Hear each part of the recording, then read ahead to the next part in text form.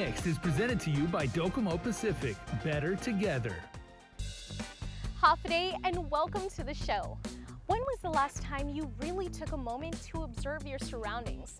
Not just observe, but truly appreciate its beauty. April 22nd was Earth Day, so to celebrate, Victorious Fallen and I took a trip down to visit the Northern Refuge of Ritidian. On this episode, we'll also zoom into a local Nen whose little art corner has branched out into the small business of her dreams. But first, we're exploring a new holistic therapy that literally taps into your body's natural system of healing. I'm Tyler Matinani, and this is Uno Mixed. I was trying to ask Victorious what Body Talk is because he's actually the one that told me about it and said that Leia practices it. So I was trying to get an idea of what it was, and I was really hoping that I was going to be getting a massage out of it, but apparently there's no massage involved. And she does it all through speaking to you. I don't know if she speaks to me or to the body. So that should be interesting. Hopefully she doesn't, I don't know. Kind of interesting to find out. I don't know. What kind of secrets would my body have? Hi, my name is Leia Cook. I am a licensed massage therapist and a certified Body Talk practitioner. I've been practicing massage for about 18 years now, and in my massage practice I focus mostly on corrective or deep, what would be considered deep tissue specific work, and also working with intuitive body work where I allow my senses and technical training to guide how I work with the body. I'm not a type of therapist that does routines, where I work more specifically with the individual person. And that brings in what we're doing today with Body Talk. So today we'll be doing a Body Talk session, which is a holistic health system that works with the individual person and everything that is involved in their healing and their, let's say, illness or the lack of wellness is how I would prefer to call it. So with Body Talk, we address the body from a subconscious or a consciousness base where the thoughts, the actions, the experiences, anything that has occurred within our lifetime from conception to where you are now can affect your health. It can affect your wellness. So in Body Talk, we find the priorities for what needs to be addressed to really kickstart and keep your innate healing in gear. So we all have an ability to heal. It's something we were born with, and it's a natural, instinctive process that our bodies know how to do from conception. We know how to create a whole human just from two cells coming together. And that continues from our healing processes and how we work with the body. So it's how our body... Okay, before we were so rudely interrupted, I think we were talking about body to mind connection, communication. Right, correct. So that is exactly what Body Talk works with. We work with the body-mind system. So it's how our mind interacts with our body, and also how each individual pieces of our body communicate. So nothing is a standalone.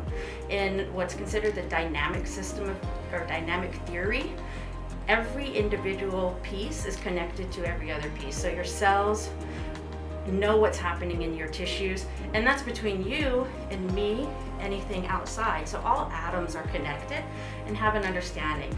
This can go with like ideas of quantum physics, but we don't need to go as far as that. Yeah, it could be really getting into that geeky stuff. We do use hand positions on the body. We can work off the body, but like you said, it's not actual manipulation of soft tissues. There may be times where we may need to hold something just to bring that greater awareness. So part of it works with the observer effect as well. And some people may think that's airy-fairy, like, oh, you see something, oh, that's just the placebo effect. But anything can be the placebo effect. But if it makes action and it makes positive changes, then, who's to blame? How did you find out about it? I actually found out about it, the first time I heard about it was maybe in around 2007 or 2008 from a massage therapy student that I had. I was teaching at a massage school in Miami, and she was becoming licensed as a massage therapist in order to do Body Talk, because to touch a person in Florida, you have to have a massage therapy license.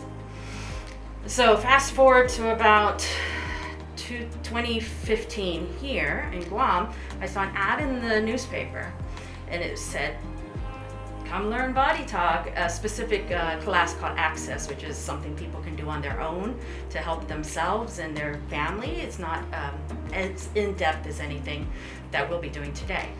It is not specific to each person. And you know, I had to actually message that student and be like, hey, there's something for Body Talk that's happening here. Is this real? Because, you know, it's so far away. And she said, oh yeah, there's an international website. You can look it up. You can look up the instructor. And lo and behold, I was like, oh, this is an actual Body Talk instructor coming out here to teach something. So I jumped on. And then maybe a year and a half later, we brought her back out to teach the course. And there was a small handful of us, I think maybe 5 of us in the class. And then I continued my journey there. I went to the Philippines to take the course again and become licensed, because that was the closest place I could get. And I went to Ireland to take some advanced courses. Wow. Yeah. So it is quite a journey to get the information, and just trying to build it here, get the word out on Guam. It is different, so it is a bit of a challenge. Well, Leah, thank you so much for teaching us about the whole mystical world of Body Talk. It was definitely very new. I feel like another session would definitely help me kind of understand the different elements that you're trying to target. But, you know, hopefully this inspires others to give it a shot. And before we wrap this up, can you just throw out where people can follow you, how they can book a session? So you can follow me on Instagram. It's wellspring_healing. That would be the easiest way. If people don't have that, they can email me. I can give you my email. Yeah. They can email me at leahankoch, LeahanKoch@gmail. And that would be the best ways. Alright, thank you so much. Okay. Thank you. And we'll be back. Camera. We'll be back with more Uno Mix after this. Thank you.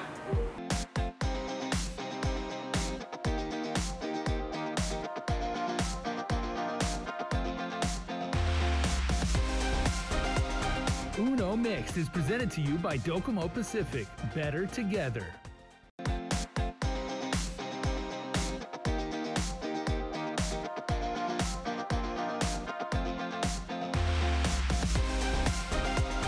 Uno Mixed is presented to you by Docomo Pacific. Better together. What started as an Instagram account to showcase her graphic design work ended up turning into a small business. Kersha Taitano is an island girl with a plan.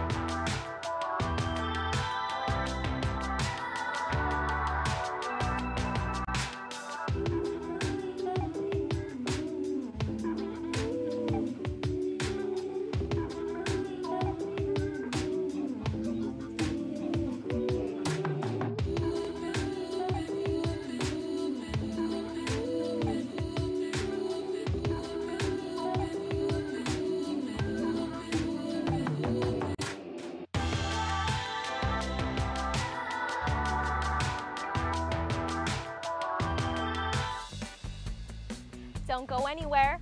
More Uno Mix after this.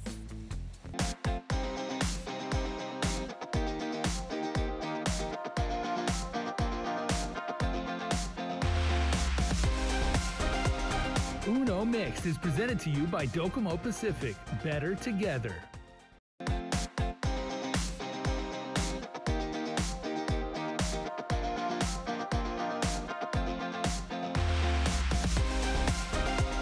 Uno Mix is presented to you by Docomo Pacific. Better together.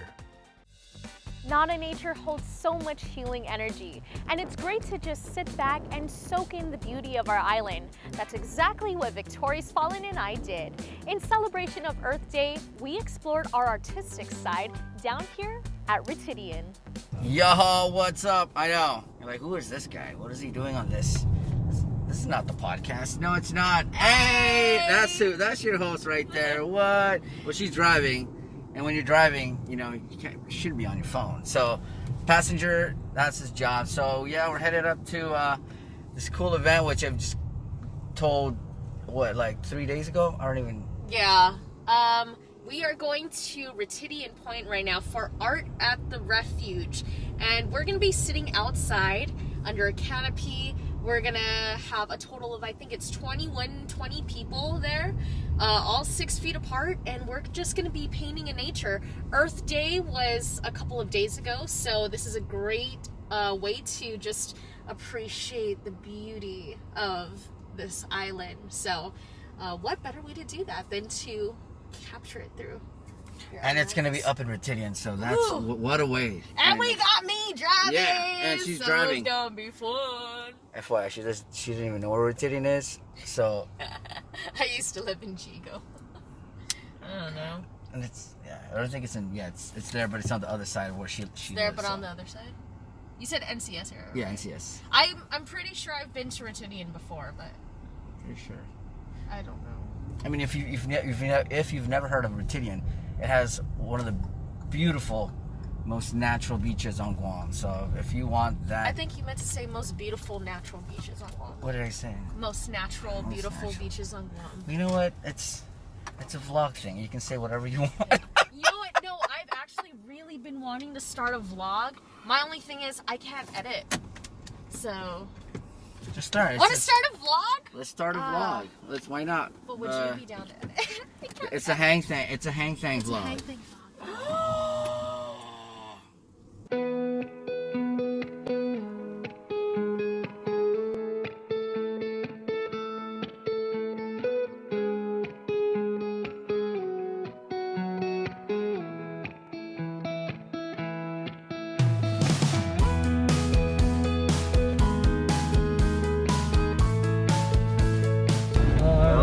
Well.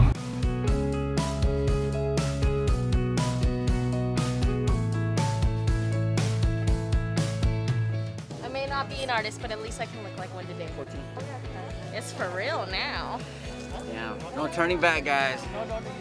Pick up that brush and just do you. My name is Fawn, and I'm actually a 4th generation Mendiola artist. So I graduated from Academy of Art, San Francisco. I have my bachelor's degree in BFA in art education. So I've been painting for maybe about 15, 16 years. Yeah, and then I ran a small business, and I ventured off into like a lot of the stuff in the community. I've painted with the Manunkus. I've taken my art. Actually, 2019, I went on tour, painted in Hawaii, Vegas, and in San Diego. And you know, it's been a great journey. And this happening today is really, it's a bit emotional because before COVID started or hit, Kina and I were actually planning this, and then we had to put everything to a stop. So for this to actually happen was very rewarding. Tell us what Art in the Park is and what everyone's going to be doing here today. So Art in the Park, it's just a combination of, you know, what surrounds our culture, our island, what is important to us. We're going to feature the turtle, the Ritidian cliff line, some of our coral, and it's going to be free to the community. You know, whoever gets to sign up first. It's on a first come first serve base, and we're just going to be recreating what we see and what we want to preserve onto your canvas. I don't know, I'm kind of scared that we signed up for something that we're a bit underqualified for.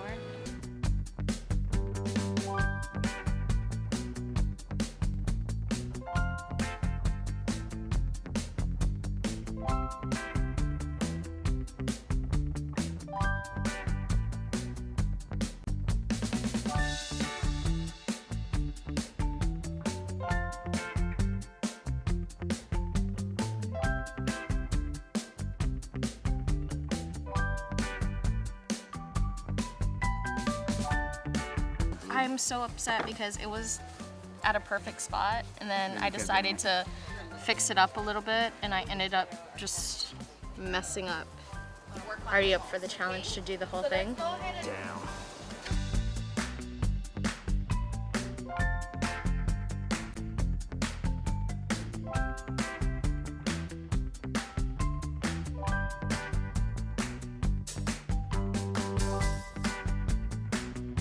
Big reveal in 3, 2, 1. Boom! I've got to say, I'm thoroughly satisfied with how it turned out. There were a lot of areas where I was just like, good Lord, I need the Holy Spirit to help save this painting right now. You can see a little bit that there are some incomplete parts. So over here, I just remember her telling us to do a turtle shell, and I never actually completed the turtle, so there's like just a turtle shell chilling here on the shore. Or it could be just like a patch of grass. Yeah. A patch of grass on the beach. It's sleeping. Vic, you've got some interesting elements going on there. Yeah, like I said, I tried to mimic as much as possible of what Fawn did.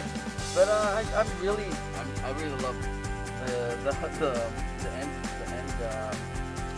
painting, whatever here. I'm sorry, I don't mean to laugh. It's just I remember the moment that a glob of paint just dropped. I was working through my paint and a bit dropped there, and I totally forgot about it. So halfway through, I'm like, oh, I should go back to that, and it was already nice and dried. I'm like, you know what? Just leave it there. Just add a little, you know, a little personality. Mm-hmm. And then but I love how the turtle turned out, and I like the little sailboat touch there. Yeah, and I was like, you know what? Let's just add a little something. This is towards when people were just finishing up and running to take that group photo. I'm like, oh, let me just add something.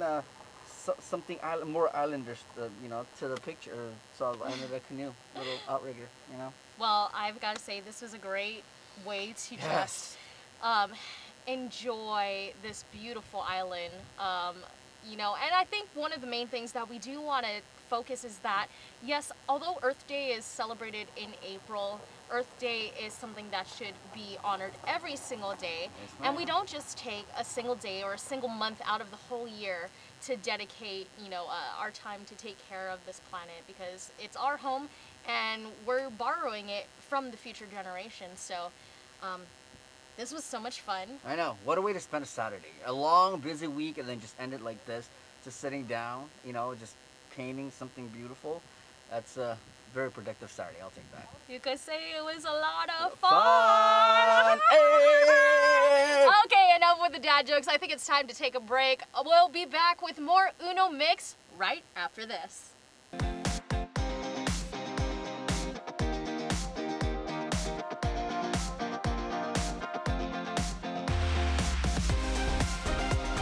Uno Mixed is presented to you by Docomo Pacific. Better together.